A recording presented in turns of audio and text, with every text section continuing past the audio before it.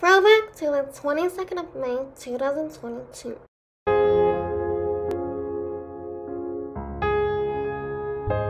Good afternoon, everyone. I have arrived at Mitcham Common. It is now 11:53. I don't think I have ever arrived at a place this late, but it's because I was really tired from yesterday, so I had a little lie in and I didn't get up till 8:30. I'm gonna walk around this common and see if there's anything interesting to see. So here is a map. Oh wow, I only walked for 4 minutes and I already walked up to the top of the hill. I want to fly my drone here. And in this drone clip, I will be telling you a little history and information about this Mitcham Common. It is 182 hectares of common land situated in South London. It is predominantly in the London borough of Merton, with parts straddling the borders of Croydon and Sutton. It is designated a site of metropolitan importance for nature conservation. In feudal times, the poorest, least productive soil in parish was designated as common land, available for parishioners to graze animals and cut turf and timber for fuel. Members of this community with these rights were known as commoners. However, in the 19th century, when material for road building became a valuable resource, the old grazing land was replaced by a series of pits for gravel extraction. These works reached such a proportion that public opposition, led by George Parker Bitter, culminated in the protection of the common under the Metropolitan Commons Act, and the cost of its maintenance was split between the parish councils of Mitcham, Buddington, Wallington, and Croydon. Mitcham, now part of the London borough of Merton, bears the majority of the costs. These funds support a warden and 3 assistants. Each council is represented by 4 nominated members of the board and elected every 2 years. The course of the Thames has gradually altered, exposing gravels that were initially colonized by grasses and other flowering plants. Over time, woody species slowly overwhelmed these early colonizers, developing a loose, scrubby vegetation that became denser until woodland had developed. And that's all the time I've got to tell you about the history of this Mitcham Common. I've just seen the whole of the common, and I think there's only like 1 pond here. Other than that, everything else is just like green grass. So I think I'm gonna head to my next destination. I have arrived at the Norbury Park, and I was reading this sign, and it says this part of Croydon used to attract a lot of farmers from Kent, Surrey, and Sussex to come here. And I also learned that there is a Rockery Gardens, but this way also leads to Streatham Common. So I think I'm gonna go anti-clockwise and see the pavilion. Ooh, there's a bicycle trail. There is a stone. It was actually placed here in 2015, and it was to commemorate the 50th anniversary of the formation of London Borough of Croydon. I might fly my drone here and learn about the history of Norbury, because I asked a few passerbys and no one seems to know that there is a pavilion here, so I feel like there isn't actually a pavilion. And in this drone clip, I will be telling you about the history of Norbury. The name Norbury derives from some local histories note that this was due to Norbury's position on the northern boundary of the former manor of Croydon. Others state that it takes its name from a split in the borough of Bensham, one of the former 7 boroughs of Croydon. North Benchinston became the North Borough. South Benchinston later became Fortin Heath. For most of its history, Norbury was a rural countryside. At Hepworth Road, the intact road 30 feet wide was excavated in 1961. Remnants of a metal ford across the stream was found further south at the Heritage Bridge on the River Brevny, which forms part of the boundary between Norbury and Streatham, before flowing onto the River Wendell, then the River Thames.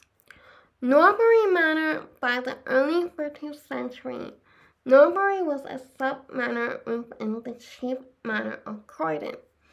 The first recorded mention of Norbury Manor was in 1229, when Peter D. Bendings conveyed the manor to John D. Kempsing and his wife Edonia, and is referred to as the lands stretching out either side of the London Road. In 1269, the manor comprised 91 acres of arable land in Pollard's Hill and 30 acres in Grandin, 55 acres of pasture, 46 acres of heathland, 2 acres of woodland, and 70 acres of meadowland.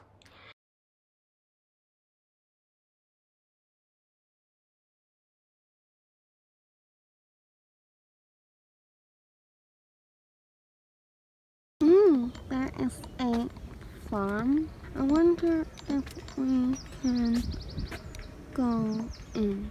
Probably not, because it's locked.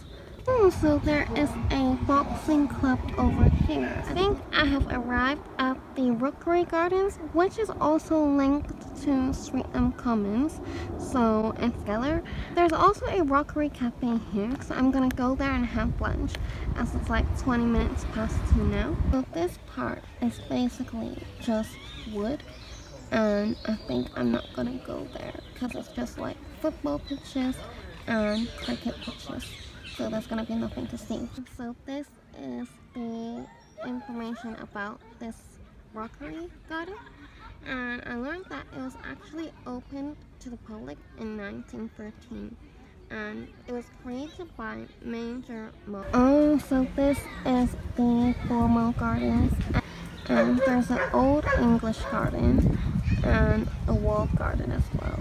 So I ordered a fritter, and I don't know what these are actually, but I'm not allergic to anything, so that's good. There are actually some signs here, and I feel like I'm not gonna go to that side. First of Palace Park, there's no way I can walk there. But I actually wanted to go to Tooting Common and Wandsworth Common today, so I'm gonna keep heading that way. I'll see if I can find the gardens, but I hope I can. So this is the formal garden, and they are full of spurges. And I realized I haven't taken a photo today.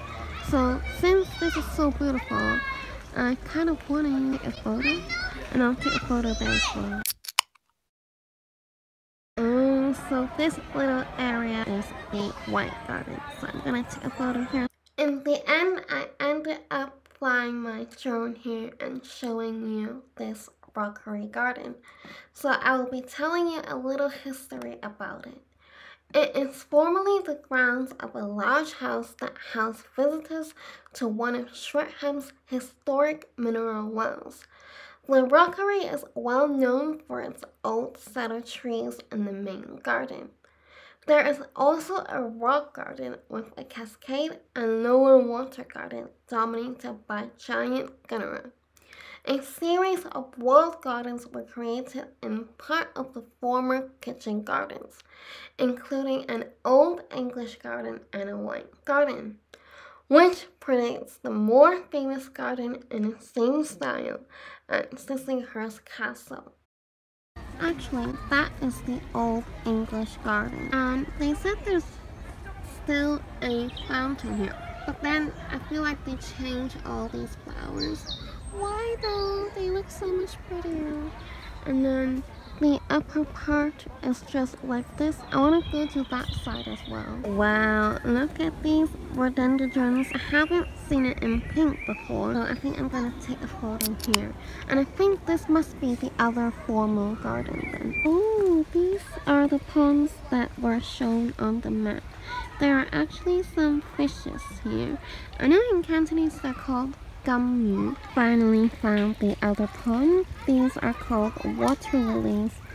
So there's actually a map here of where you can walk to, and they said you can walk or cycle all the way to New Cross Gate, but that is not my plan today.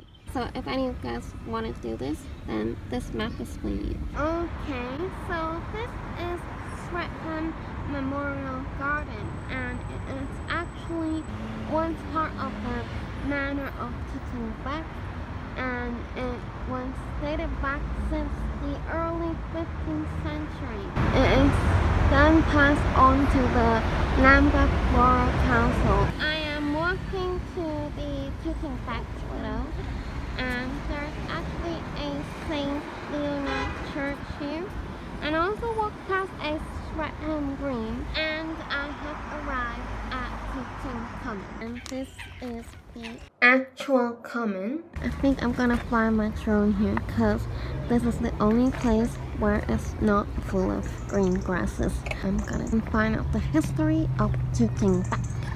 And in this drone clip, I will be telling you about the history of Tooting. At the time of the Domesday Book, there were two Tooting manors. The more northerly of the pair was given by William the Conqueror to Richard of Tunbridge, who in turn endowed it to the Abbey of Notre Dame du Bec in Normandy. There is speculation that the monks of Bec may have established here a priory, a settlement coalesced in the 12th century. But if this is the case, its site has not been located. By the 16th century, Tooting was the largest village in the parish of Streatham, and the manor passed through various monastics and secular hands before and after the Reformation, ending up as part of the Duke of Bedford's extensive holdings in the era. The Metropolitan Board of Works acquired Tooting Common in 1873, and poor drainage delayed suburban development until the problem was overcome in the late 19th century. At that time, the grandest villa was Park Home, which may have occupied the site of the medieval manor house. Tooting Asylum was built in 1903.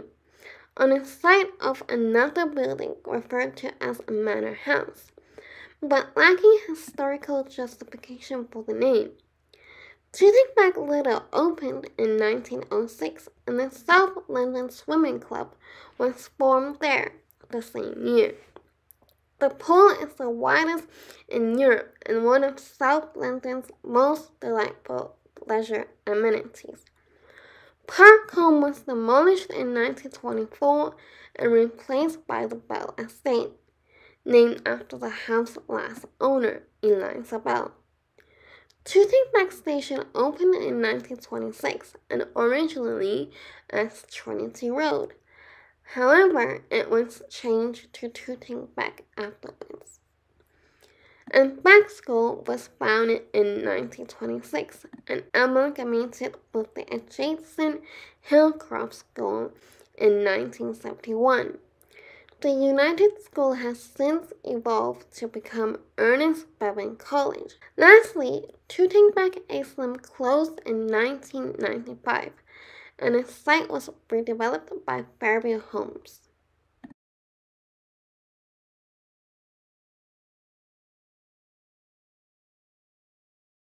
So there is actually a Tooting Common cafe here, and they actually sell ice cream. I have arrived at Wandsworth Common, I'm pretty sure there is like a pond here as well. So I'm just gonna go to the pond and then I'm gonna leave because my legs are getting a little tired now. Just arrived at the pond, and actually this pond is quite pretty.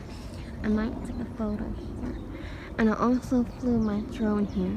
I learned that Wandsworth Common was once all one piece and contained within an area comprising Battersea, West Heath and Wandsworth East Heath, not then called Wandsworth Common. It was owned by the Earl Spencer and called Wasteland because it was not suitable for agriculture, but people were allowed to collect wood, graze cattle, and dig gravel.